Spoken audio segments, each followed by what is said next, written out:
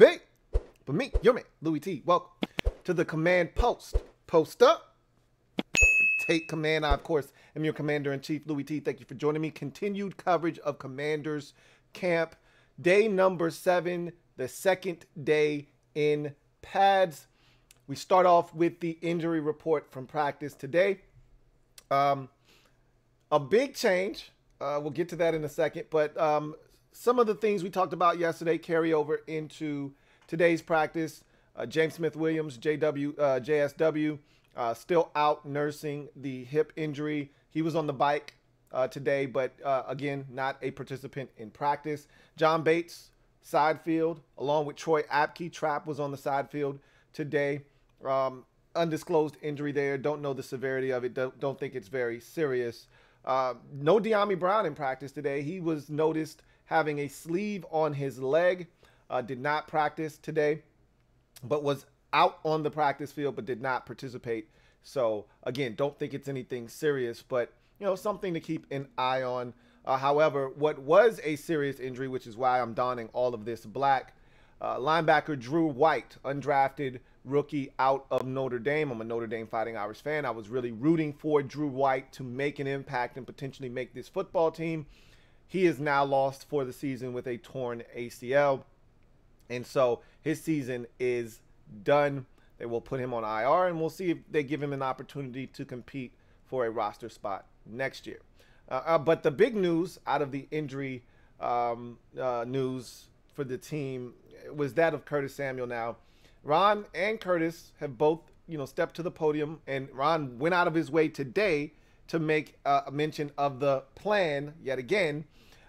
So they talked about the plan and how, he won't be practicing every single day. This will be a ongoing theme throughout camp, that they're not worried about, camp nor the preseason, nor should they be. Okay, I've been a staunch supporter of, I don't really give two ham sandwiches about, preseason nor training camp. I'm worried about getting him ready for September. Okay, that's my biggest goal, is to have him ready to rock and roll week 1 Jacksonville Jaguars at the crib. So, and that's their goal as well, and that's what the goal should be. And not just for that game, but the other 16 that follow. So, he practiced today. He practiced. He participated in individual drills. He looked good and fluid. He participated in 7-on-7 drills and the 11-on-11 drills. So he was a full participant in all of the individuals and for much of the team periods. He did not, however, participate in one-on-one drills, but that's not a big deal. Okay, so it was good to see him out there. And this is going to be a consistent theme. There will be 2 or 3 practices. He won't practice. He'll be on the side field. He'll be getting his work in with the trainers. And then, boom, he'll pop into the practice and he'll get his work in. He'll look good. Hopefully, the key, and Ron used to say this all the time last year, and I think this really rings true for a guy like Curtis Samuel. The key is, how does he feel tomorrow? Is there back tightness? Is there hamstring soreness tomorrow? That is the key. You want to stack as many of these types of days on top of each other with no lingering effects. That's been the problem with Curtis Samuel, is he'll come out, he'll run, he'll look good, he'll tell us he feels good. The next day he feels like garbage.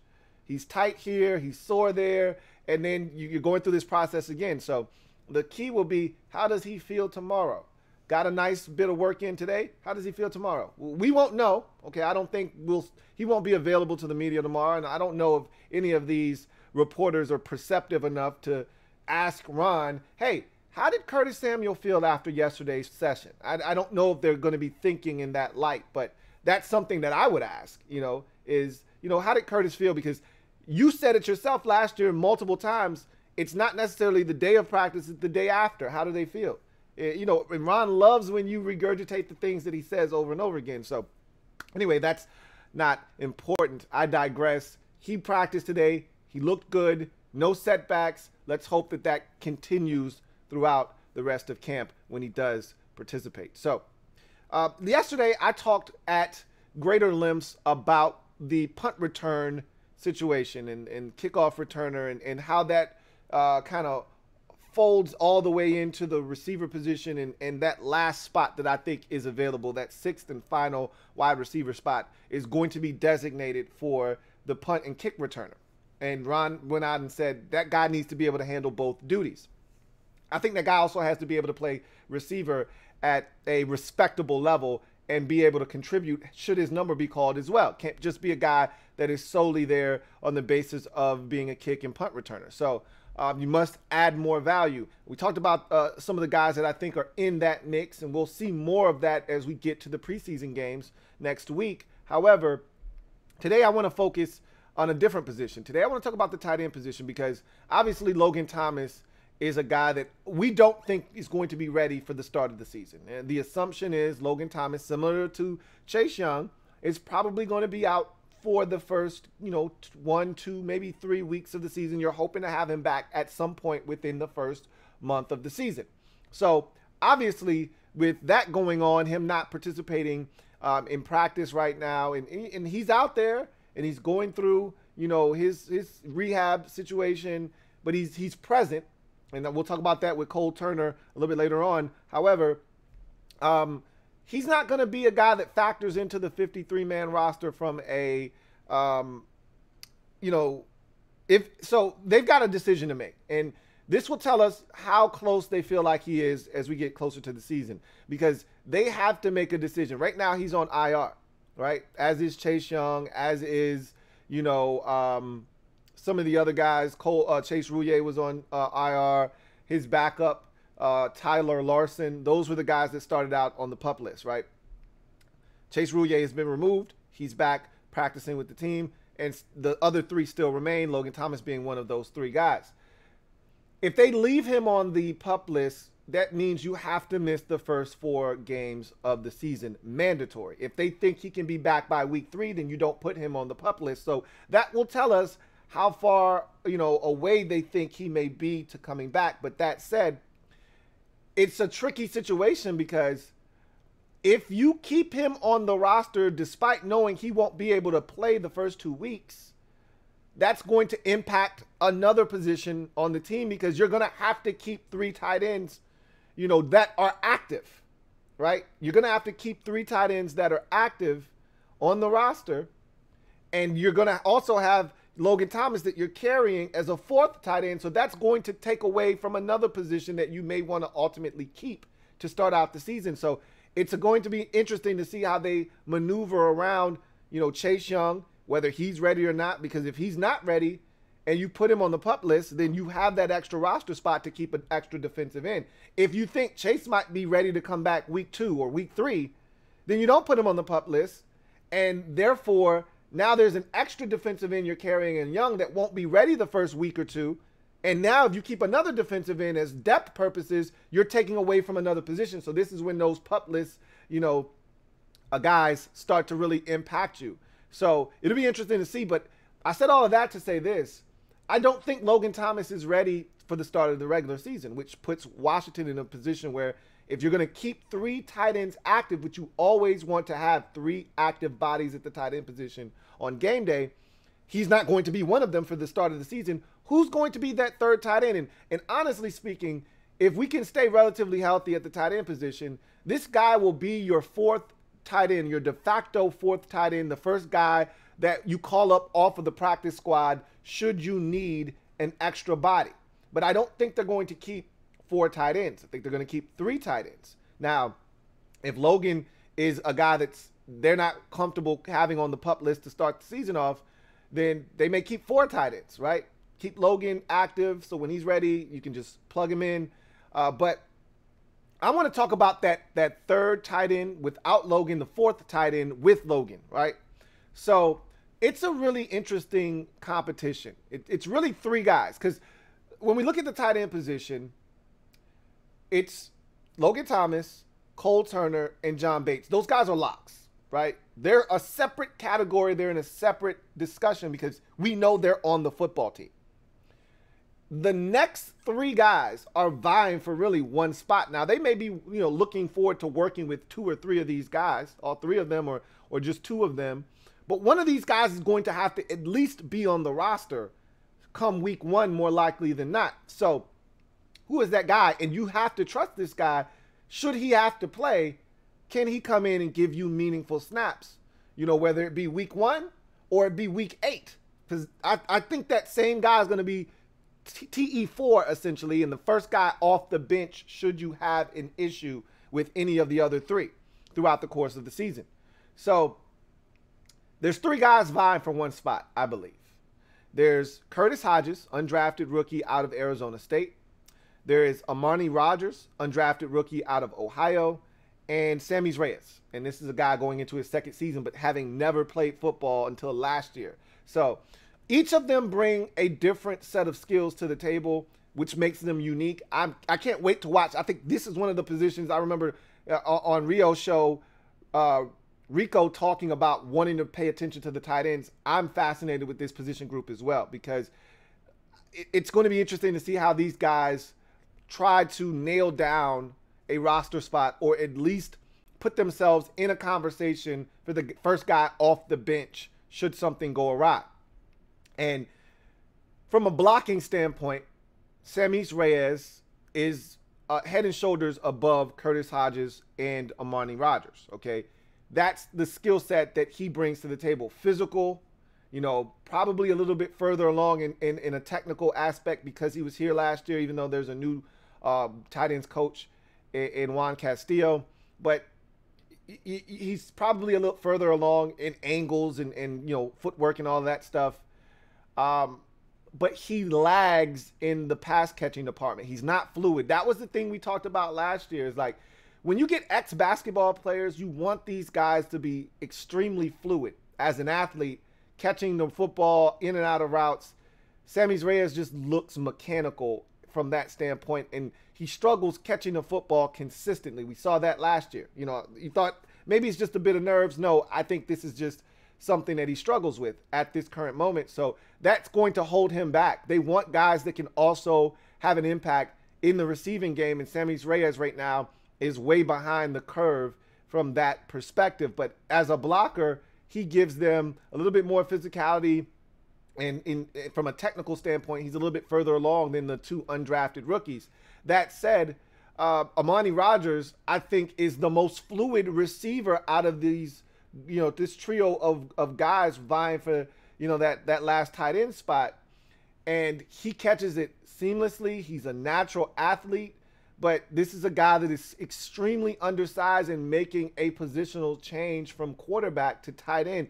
Look, they're very well versed, obviously, in the conversion tight end. We have Logan Thomas as a conversion from a quarterback to a tight end. And obviously, they were working with AGG before he retired. And Cole Turner is a conversion tight end from wide receiver to tight end. So they're well versed in the conversion tight end universe, right? The problem here is that he's 225 pounds, right? He's 6'5", 225 pounds, 230, somewhere in that neighborhood. He's a smaller, undersized tight end. Yeah, he can help you as a pass catcher, but he is lagging right now in the blocking game severely, okay? And this is not going to be, hey, we can work with him over the summer. This is, he needs all year to work as a blocker, whether it's in the run game or as a pass protector, to get up to speed. And he needs to get his weight up too before we can probably feel comfortable throwing him into the mix. So I think that's going to be the thing that holds him back, is he's just undersized and he isn't where he needs to be as a blocker. But from a fluidity standpoint, pass catching ability, route running ability, he's probably the most natural of this group and gives you probably the most production as a pass catcher right now. And then you go to Curtis Hodges, who is, to me, the odds-on favorite right now to be that TE3 if Logan can't go and they're going to keep that extra tight end to start the season off. And the first guy that they would call up off the bench from the practice squad, should something go awry with the first 3 guys, I think it's Curtis Hodges. Now, he's 6'8", 245 pounds, so he's got the size, okay? He fits in that mold of the tight ends that we have. Logan Thomas is a 6'6" guy. Cole Turner is a 6'6", 6'7" guy. So he fits in that mold of the size of the tight end that they like. John Bates is a 6'5" tight end. So all of our tight ends are huge. They're trees, right? He fits into that mold. He's 245. Sure, he could probably fill out his frame at 6'8". He could easily be 250, 255, probably 260 at that frame, at that size. But, 245 is good enough if he knows how to use angles, use his hands, and position his feet. So he's an adequate blocker. He's got a ways to go, but he's solid in that department, and he's a solid pass catcher. Again, not the athlete that Amani Rodgers is, right? Not even the athlete that Sammy Reyes is, but he's more functional and much better of a pass catcher than Sammy Reyes is. And he's a much more sound blocker at this point, especially with his size, than Amani Rodgers. So you get kind of a little bit better version of those two guys combined into one. Lesser of a receiver than Amani Rodgers, lesser of a blocker than Sammy Reyes, but, better than each of those other guys' traits where they're weak. So he kind of brings together a blend of, hey, I'm not great at anything, I'm good at everything, and he gives you size as well. So I think he's the one right now that has the best chance to make the football team. But again, when these preseason games take place, practice is huge, obviously, but these preseason games are also going to have a huge say in who is able to separate themselves at the tight end position. I think it is a position worth watching, and right now I give the nod to Curtis Hodges. So, one-on-one drills. We talked about one-on-one drills yesterday. One-on-one drills from the offensive line and defensive line. Yesterday we talked about some corners versus receivers. Today I want to talk about specifically running backs versus linebackers. Had a chance to look at this and watch the entire one-on-one drill period between running backs and linebackers. And I really want to focus from the standpoint of the running backs. I mean, these one-on-one drills, a lot of times, it's more so set up for the offense to be victorious. When the defense wins, it's a big plus for them. But this is really set up for the offense to win. They know where they're going. Obviously, the defender doesn't. He's reacting, so it's tough. So the one-on-one drills consisted of pass protection. So in these drills, the running backs aren't allowed to cut, which you are in an actual game. And the linebackers aren't allowed to bull rush. You have to use a move. You're not allowed to bull rush. So each of these positional groups are somewhat handicapped by what they can do, because a huge part of pass protection is cutting guys, right? That option does exist. And then in the case of a linebacker, we saw Cole Holcomb a couple of years ago blow up Ezekiel Elliott, when we played Dallas. That's a part of, being able to rush, is to just run through a guy. That's being taken from you. So you want to see some finesse. You want to see a guy make a move and maybe have a counter to that move as well. You just want to see these running backs be able to protect, keep a guy in front of you, keep your quarterback clean, do whatever it takes to keep him within the framework of the rules. Don't want to see guys holding. I thought J.D. McKissic was outstanding, right? Which we said he's our best pass protector right now. I thought, Antonio Gibson looked pretty damn good. Both of his reps, I thought he held his own. I thought he did a good job of moving his feet. He did not lunge. I thought he did a good job of not holding. When that guy tried to spin to the inside, he did a good job of redirecting him, and then he let him go. He did not hold. I thought he did a really good job. If that were a real rep, the quarterback would have been able to get the football off. Brian Robinson, on the other hand, he struggled a little bit. That's an understatement. The first rep, it wasn't terrible, but it wasn't great. The second rep was horrendous. The guy literally ran right by him and would have gotten to the quarterback and probably forced a fumble, if that ball's not out. So he olayed, he whiffed. So he's, again, it's a rookie. These are the things you expect. And soon as it happened, I saw, running backs coach Randy Jordan run right over to him and, talk to him and tell him what he did wrong and how to correct it. So these are teachable moments. This is what you want. You want these mistakes to happen now so that when you get in the game, you may be able to alleviate some of these mistakes. As far as the route running one-on-one between running backs and linebackers, J.D. McKissic is so nasty. He put a vicious, flavor delicious move on Jamin Davis where, that's not fair. You can't ask Jamin Davis. And really no linebacker in the league, I feel like, can cover J.D. McKissic, which is why he's one of the best in the business in the past game. It was so nasty. It was a simple in and out type of move. It looked like he was going to run a slant. Then he pivots, turns, goes back outside, and Jamin Davis was lost in the sauce. And I couldn't blame him. That's an impossible move to cover because JD's one of those dudes that doesn't stop or slow down to make a cut. So it's all one seamless transition, in, out, bam, bam. Thank you, ma'am. And boy, he was open. There was some separation, okay? Antonio Gibson, went up against Cole Holcomb. Holcomb did a really good job of getting into his body at the top of the route and taking it away. So Cole Holcomb won that rep. And Brian Robinson was able to get a reception. It wasn't the cleanest route, but he was able to separate, get the win against the linebacker that he was matched up with. So it was nice to see the one-on-ones, nice to see them in pass protection, nice to see them running routes. And, that's going to be something that we continue to talk about, some of these one-on-one drills. As now the pads are on, you're going to see a lot more of these taking place. So now let's get to the microphone portion of the show where we talk about what guys had to say after practice. Obviously, you get Ron after practice. You get two guys randomly that they choose to make available to the media. Those two guys today were rookie Cole Turner and veteran corner Kendall Fuller. We'll start with Ron.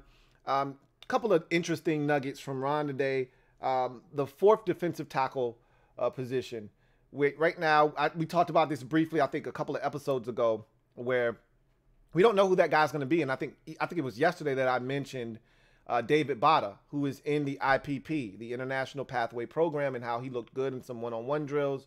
And so that's a guy to, keep an eye on. Daniel Wise is a guy that we've talked about. I talked about him all season, and I said, look, I don't know if I'm comfortable with Daniel Wise being our, third defensive tackle. I think I'm comfortable with Daniel Wise being our fourth defensive tackle, but not comfortable with him being third. Obviously, that's no longer the case for Darian Mathis is here. We don't have to worry about that. So him being the fourth guy, I think may be okay.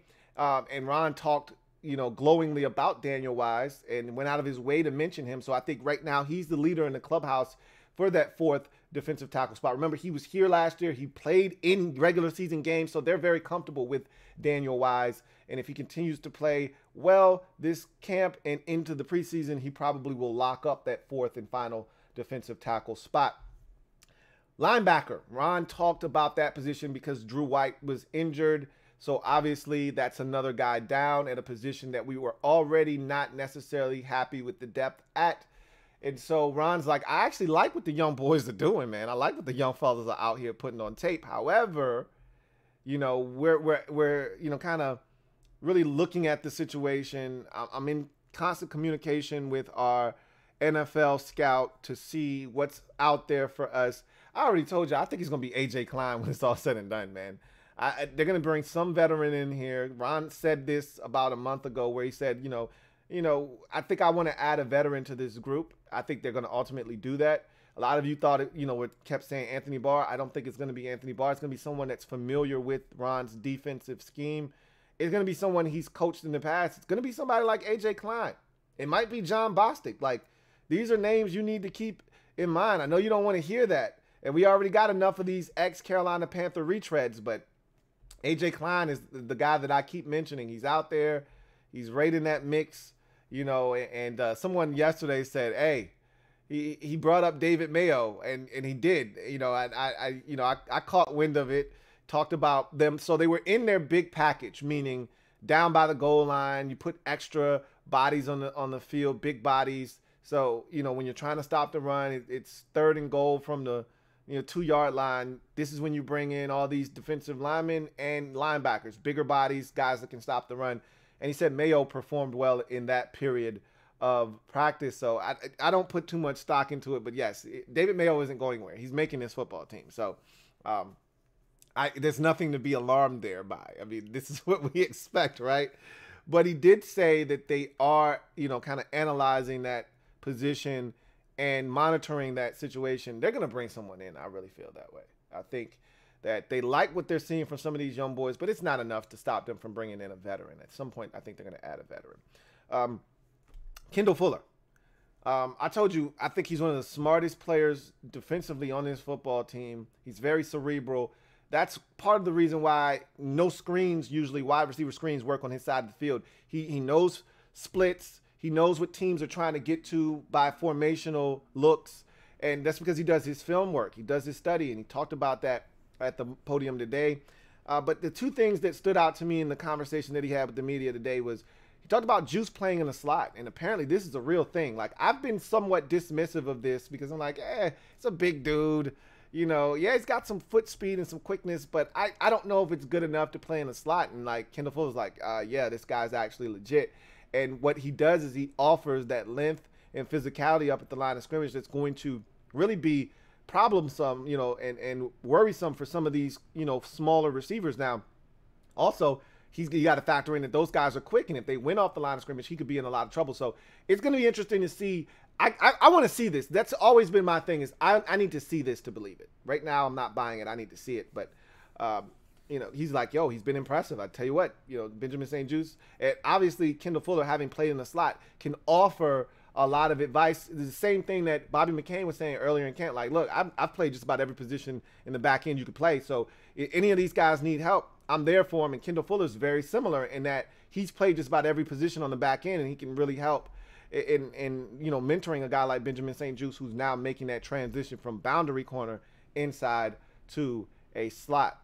So he talked about that. He also talked about Jahan Dotson as a route runner. And he's like, yo, this dude is advanced beyond his years. He's like, some of the things he's doing, you just don't see that from a rookie coming into the league, you know, very often. He's like, I'm not saying that you never see it, but you don't see it very often. He's like, one thing I can tell you from in the spring, he ran a route one day, then the next day he ran the exact same route and it looked exactly the same, and then he broke me off, and it was something that you see from veterans. You know, you don't see that from young guys, you know, running the same route but running it totally different. So that's again, this is why we talked about him being a professional coming in. I told you, he's a professional wide receiver. Day one, he steps in and he's going to produce. And that's why I felt like Washington felt so good about him, because of where they are in their process. They need to win now, and a guy like Jahan Dotson needs to win, helps you win right now, because he can come in and produce right away. So the excitement level for him is through the roof. Cole Turner. And this is the first time we really got to hear from Cole Turner speak. And I like the young fella a lot. And he talked about his relationship with quarterback Carson Wentz, and how, you know, they've developed a relationship, you know, on and off the field. He's like, hey, you know, Carson was really good to me, you know, when he first got here and I got drafted. You know, when we went out to L.A. to work together, and then, you know, coming back here, he's kind of taking me under his wing. You know, he said he's a jokester, so he's a guy that, you know, keeps things light. But he's like, this is a guy that anytime I have a question I can go to. You know, we talk about things. We're building a rapport not only on the field but off the field. So that's great to hear. You know, Carson has always had strong relationships with his tight ends, and it looks like Cole Turner is going to fall into that category here as well. He talked about Logan Thomas being a mentor to him. He's like, Logan is out there for every team, period. And anytime, you know, I have a question, I can go to him. And again, similar backgrounds from a, you know, making a transition from a different position standpoint. So Logan's giving him all the pointers, and he's like, I really, really do appreciate the fact that he's able to do that. And he's like, also, you know, John Bates, you never want to see anybody get hurt, but him being out of the lineup these last few days is giving him more reps. He's like, you know, the best way to learn, and I think we can all attest to this, is via reps. You know, doing something over and over again allows you to get better at it. It's hard to take mental reps and just get better from that standpoint. Actually getting out there and doing it, getting the muscle memory, these things help. And so he's like, you know, getting these extra reps have been very beneficial. And he talked about learning the playbook, which is always tough for a rookie, especially a guy coming from a system like the one Cole Turner came from, where there's not a lot of nuance to it. You know what I mean? It's an air raid system, not a ton of blocking. You're running a lot of routes. So he's like, this one is a lot more complex than what I'm used to. You know, coming from what I came from in college, where it wasn't that difficult, this is a lot for me, and I'm still learning. He said, but the biggest thing I tried to do was come out here and not make a ton of mistakes. And I haven't really done that to this point. So I haven't made a lot of mistakes.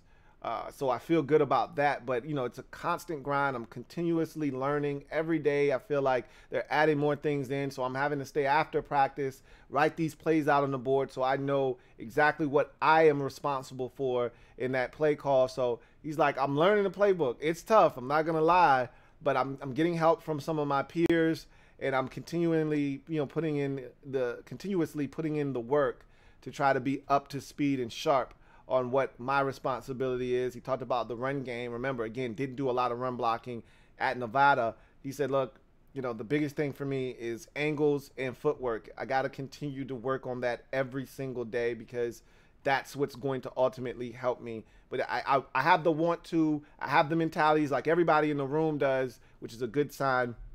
And so, you know, to me, blocking, I've always said blocking is like rebounding in basketball. It's all about want to. You don't have to be the biggest. You don't have to be the fastest, the strongest. You don't have to jump the highest. You just got to want to rebound. Same thing with blocking in the NFL. You don't have to be the biggest, the strongest, although those things help. But you don't have to be the biggest, strongest. You just got to want to. And if you can figure out the technical aspect, you can be a very proficient blocker in this league. So Cole Turner seems to be putting in all of the work that is necessary to get himself on the field a lot sooner rather than later. So that's going to do it for me, your man Louie T. Day 7 of training camp, second day with pads on. I look forward to chopping it up with you guys on Thursday night live as we will go over that day's practice, but more importantly, talk about the overall big picture as we start to get closer to preseason game number 1. So many different topics to dive into Thursday night live. Hopefully you'll be able to join me. But until then, I am a Washington fan, etched in burgundy and gold. My Washington spirit will never die. Washington spirit will never fold. Until we meet again, you know what it is. Post up and take command. You guys have a great day. I will see you guys tomorrow night for the Command Post Live. LouieTeeNetwork.